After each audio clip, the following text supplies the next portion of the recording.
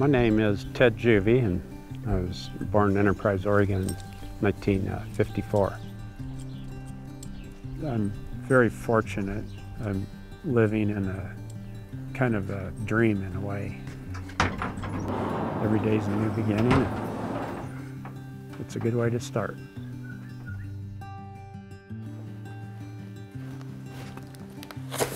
The studio that I work in now is in a barn that my father built when I was probably about 6 years old or so, and I remember playing in the sand piles where he was like mixing up the concrete for the footings.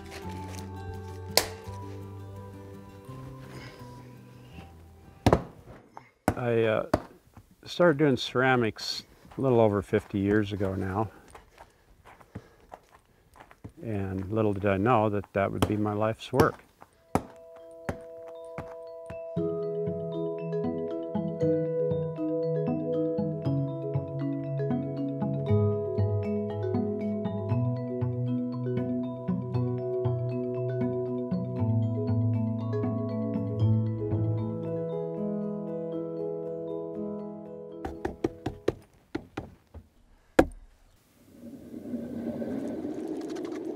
Working with clay is so fluid. I never get tired of the feeling of the clay in my hands.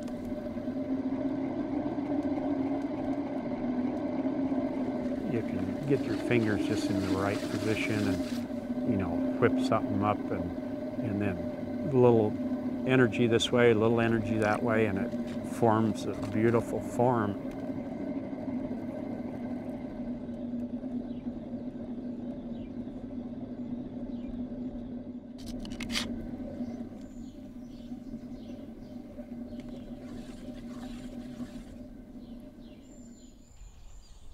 I probably average 4 or 5 tons of clay a year or so. Clay it's taken eons to break it down into that material, so you got to really respect that what you're making is important enough to actually put on the earth.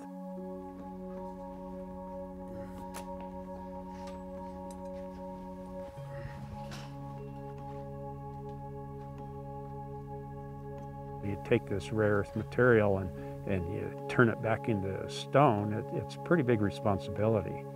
That's how I feel about it.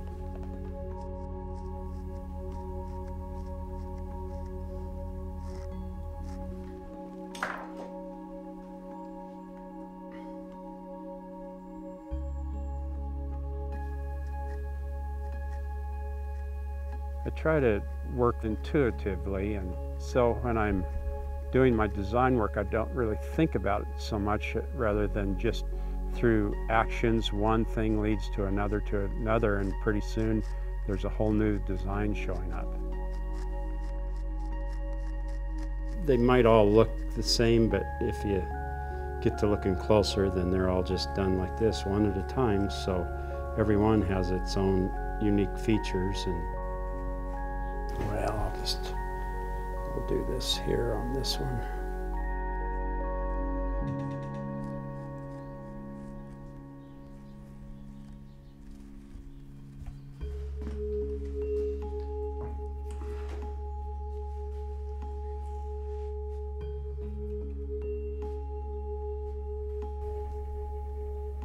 I'm surrounded by so much beauty every day, and where I live, I like to try to reflect that beauty back into my work and spread that out into somebody else's space. Sometimes they're hard to let go of when they come out just right, but I love to pass it on. Come on, Ben. Let's go. Get to work.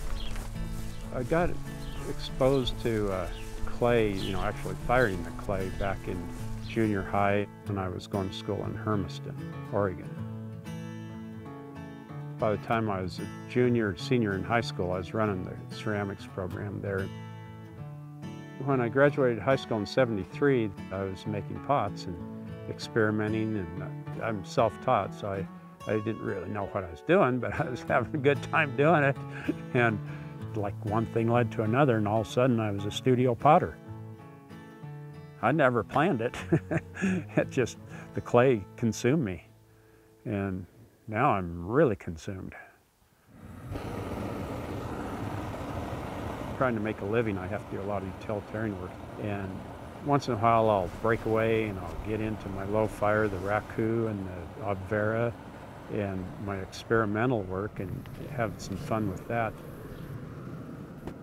I preheat the pots in a gas-fired kiln. It's up to about 1200 to 1300 degrees, and I pull the vase out of the kiln and put it off into the obvera mix.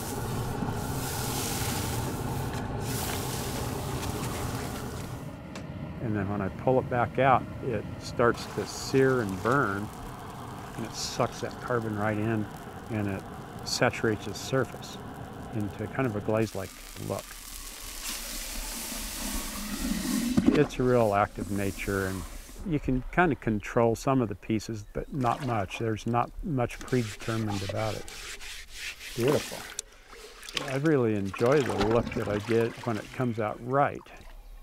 Once in a while, you get that really fantastic piece. A little cleanup on the inside yet, but all in all, a keeper.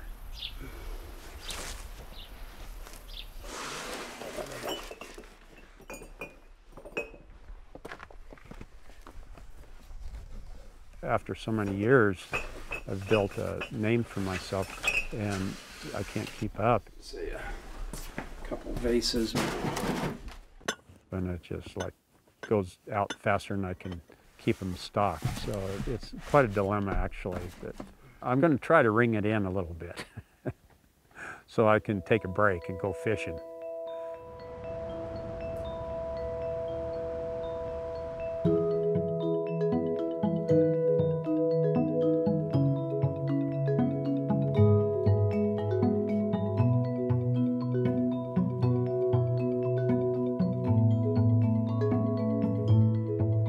I love Ted Juve's work. All people love his work. We get tourists that come in and have heard of it and are excited to bring home a bunch, and we have locals that can hardly wait for him to come out with some new stuff, which he does every couple months or so. He's like a local staple in the artists community and the tourist community and the local community.